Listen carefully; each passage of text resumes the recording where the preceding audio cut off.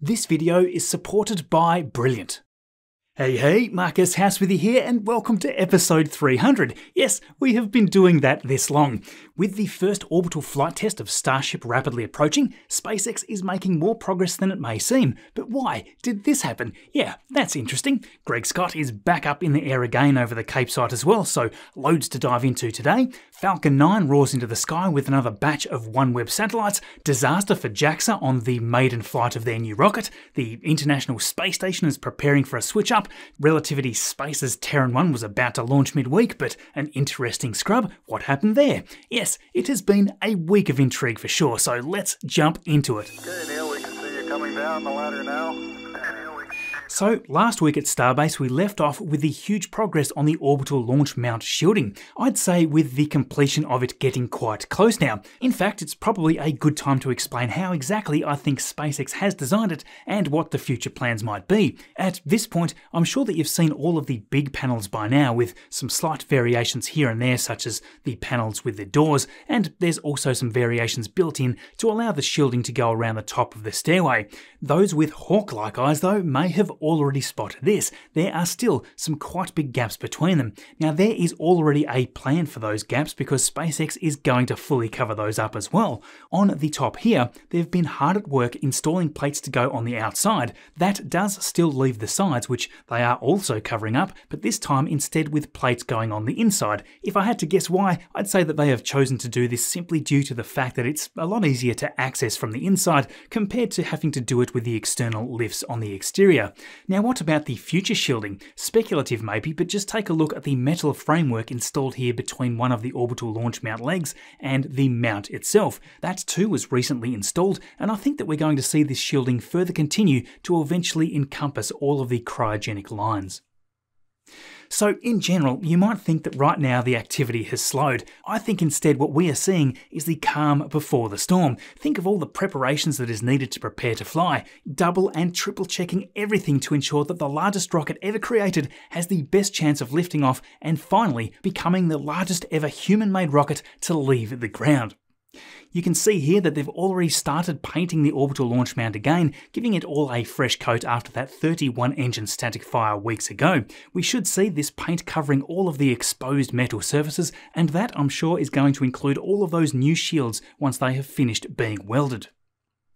So it has been a little while since I've updated you on the suspected water deluge system. Right next to the orbital launch mount here, SpaceX has been hard at work. This week, multiple new pipes arrived, adding on to the collection of those already on site. SpaceX, I suspect, is now simply continuing as far along with this as they can before the actual flight, but none of it is actually required for the flight. By working on this now, it can be installed as quickly as possible once Booster 7 and Ship 24 together have made that groundbreaking orbital attempt.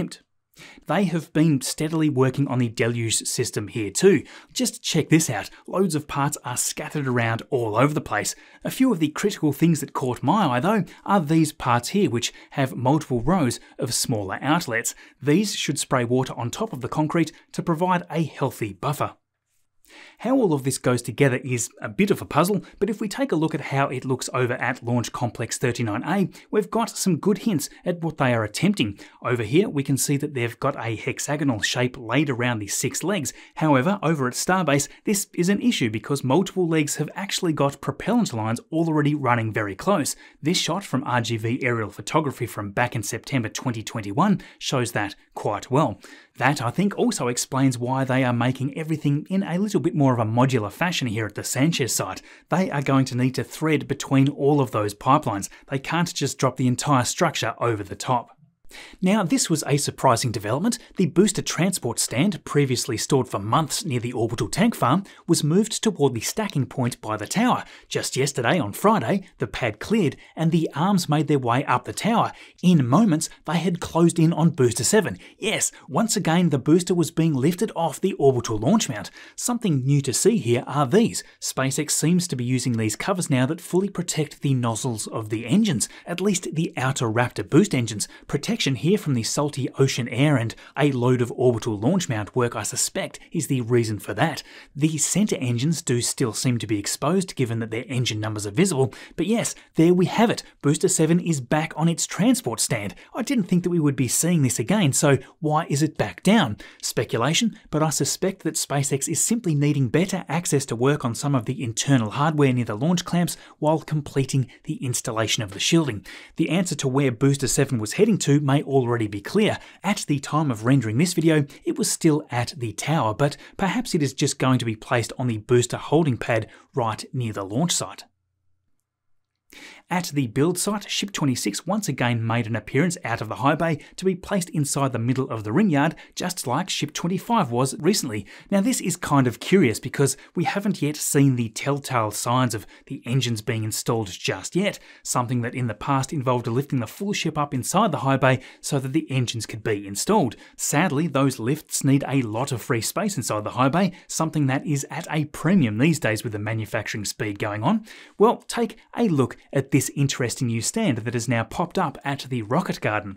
Its construction actually started a few weeks ago, but we wasn't really sure what it was for. This week, we saw SpaceX lifting what looks to be the top section of a ship transport stand. I'm wondering if they're going to start using this stand to install the engines and other necessary hardware onto the ships. After all, we've already seen that SpaceX is capable of installing both Raptor vacuum and the normal gimbaling sea-level Raptors with what is lovingly referred to as the Raptor van.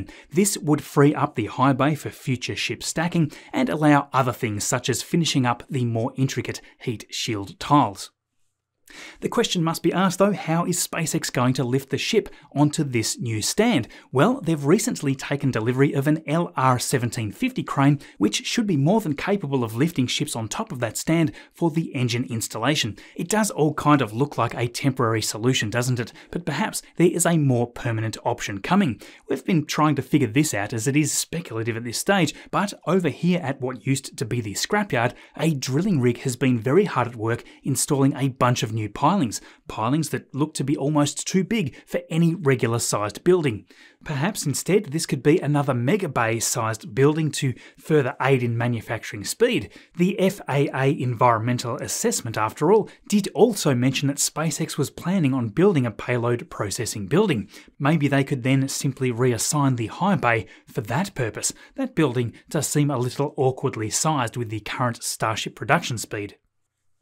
Now, while we are at the high bay, this week SpaceX lifted Ship 27 off the turntable and onto a ship stand ready to undergo further work. Ship 28's nose cone was soon rolled in, indicating again that after quite a lengthy delay, SpaceX is going to be stacking a new ship with heat shield tiles. That is a nice thing to see because although the vehicles without any tiles or other recovery hardware will serve purposes not totally clear, they do look really odd compared to the rest. A few hours later, the Ship 28 payload bay made an appearance as well, and just look at the Starlink Pez dispenser here. Included with that, all of the increased strength, just like the Ship 27 dispenser.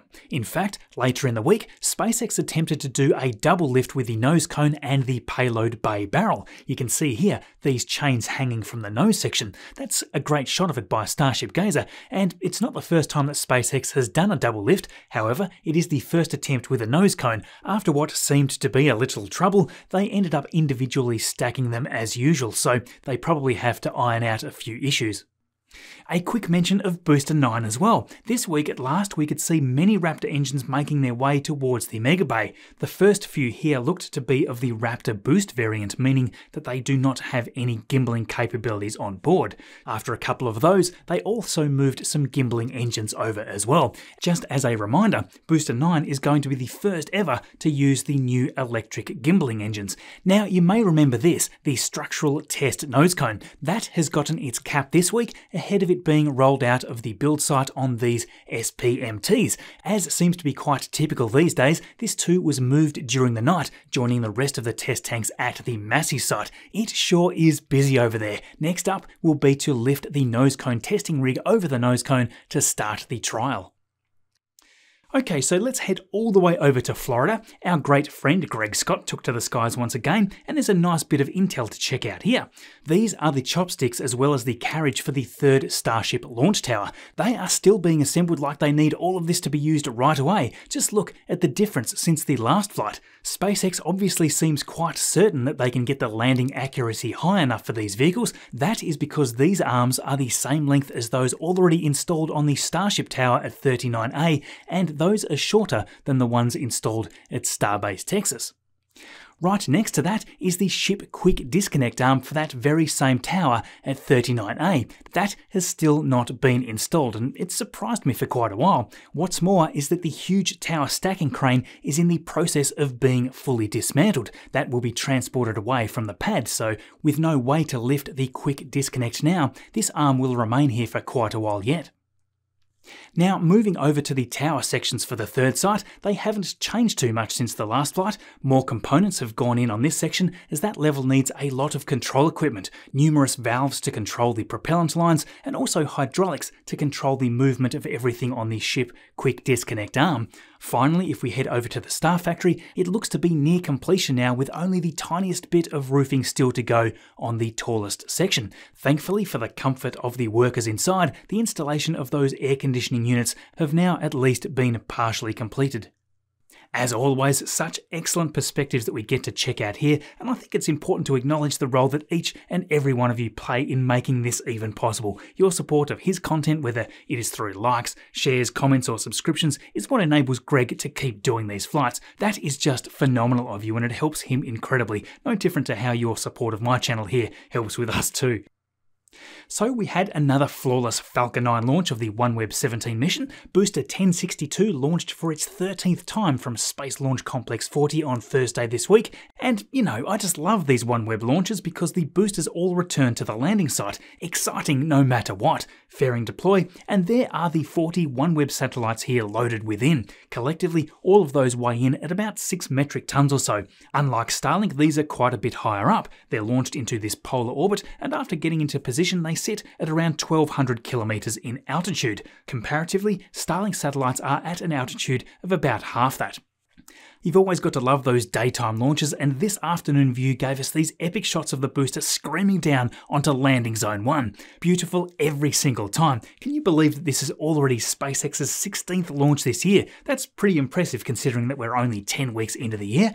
I think it's also worth mentioning as well that just over a week ago, OneWeb announced a partnership with Vayon Group, and that's pretty significant actually. The group's companies essentially serve around 510 million people across countries with an uneven population distribution. Don't forget, those remote underserved areas are key to these new satellite networks. At this stage, OneWeb's constellation is a little over 80% complete, and they are still aiming for global coverage options this year once the remaining satellites are all in place. Similar to goals from Starlink, this partnership is going to help to increase emergency connectivity for disaster response.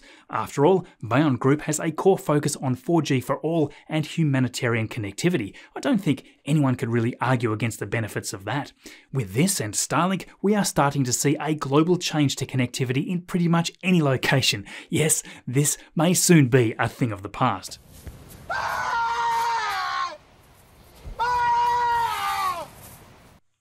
We have some unfortunate news from JAXA this week. The first test flight of their new H3 launch vehicle failed, and that caused the termination of the flight, destroying the entire launch vehicle and its satellite payload in the atmosphere.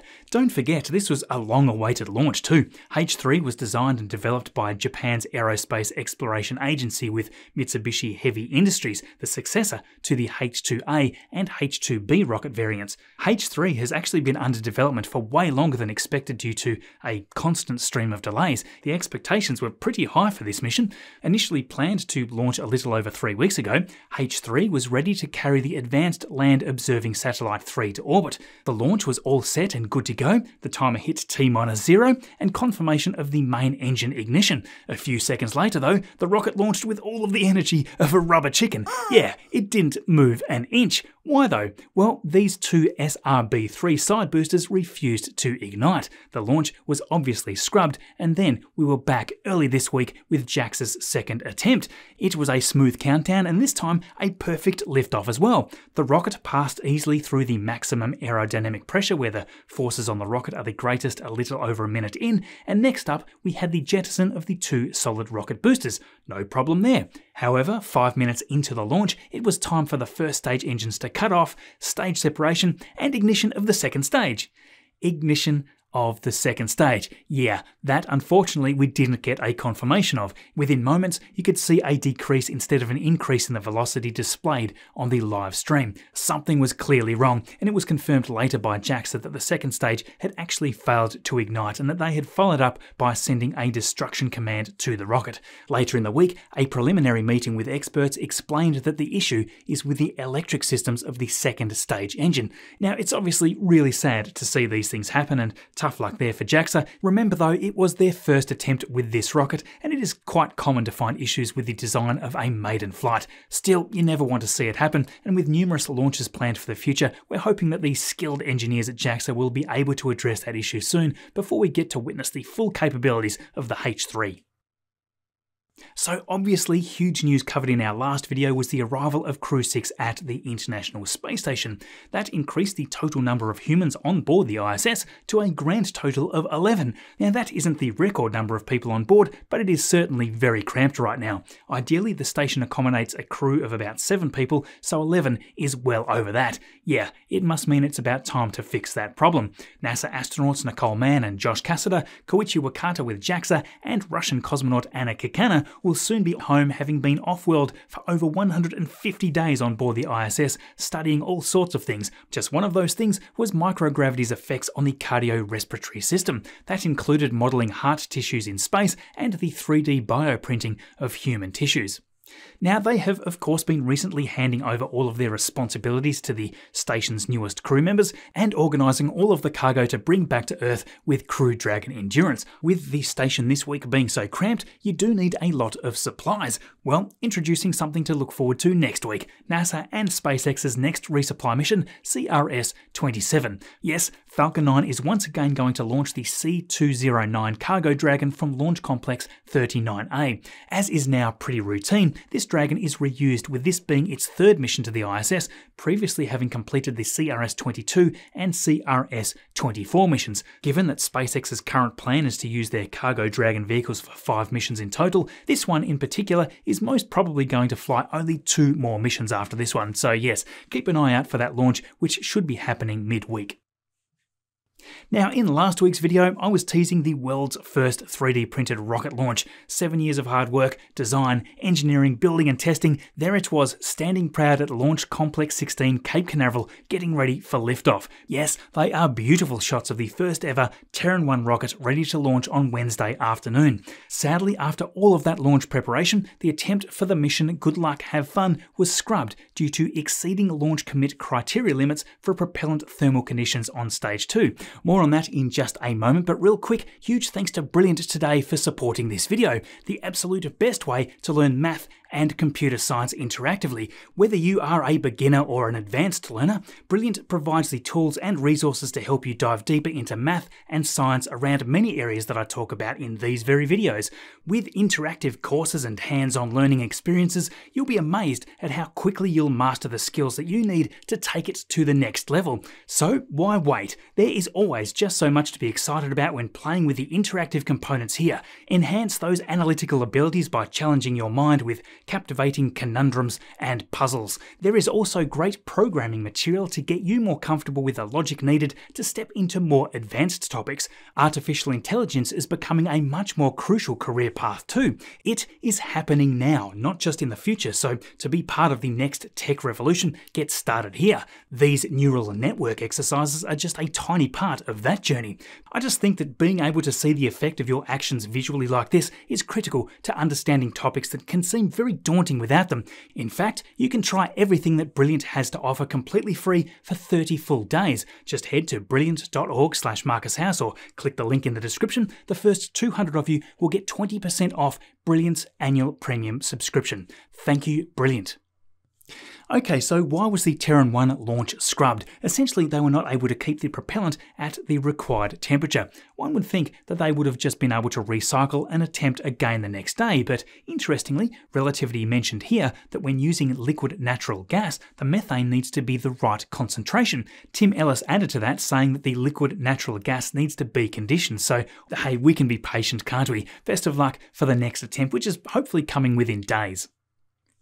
Now, if you cast your mind back to December, you'll remember that Falcon 9 launched a couple of spacecraft to the moon. The hakuto-r M1 lander built by iSpace and JAXA, also carrying the UAE's rover. iSpace on Twitter indicated just the other day that the vehicle is still healthy and should arrive at the moon in April. Really exciting to see that going well, but along with that mission, not so great news for NASA's Lunar Flashlight CubeSat, which hitched a ride on the same Falcon 9. This was equipped with new special equipment that would allow NASA to scan the moon's south pole for water ice. The plan was to send this CubeSat to the moon in the same near rectilinear halo orbit that the Lunar Gateway would be taking. As I talked about a month or so ago, unfortunately, shortly after launch, it was discovered that 3 of its 4 thrusters weren't working correctly. After attempts to fix that issue, right now, it is not quite possible for this spacecraft to get into its intended lunar orbit with such limited thrust. Instead, NASA is planning to attempt several lunar flybys in order to get the spacecraft into a high Earth orbit. That, if successful, should still allow the Lunar Flashlight to get close to the moon once a month, so thank you to all of those incredible mission planning geniuses. And thank you for making it all the way through here, catching up on all the very best space news and updates of the week with me here. If you love what we do, loads of ways that you can help support. We've got merch like this on our store if you need some new gear. Checking that you are still subscribed helps too. YouTube, for some reason, likes to kick people off that list for some strange reason.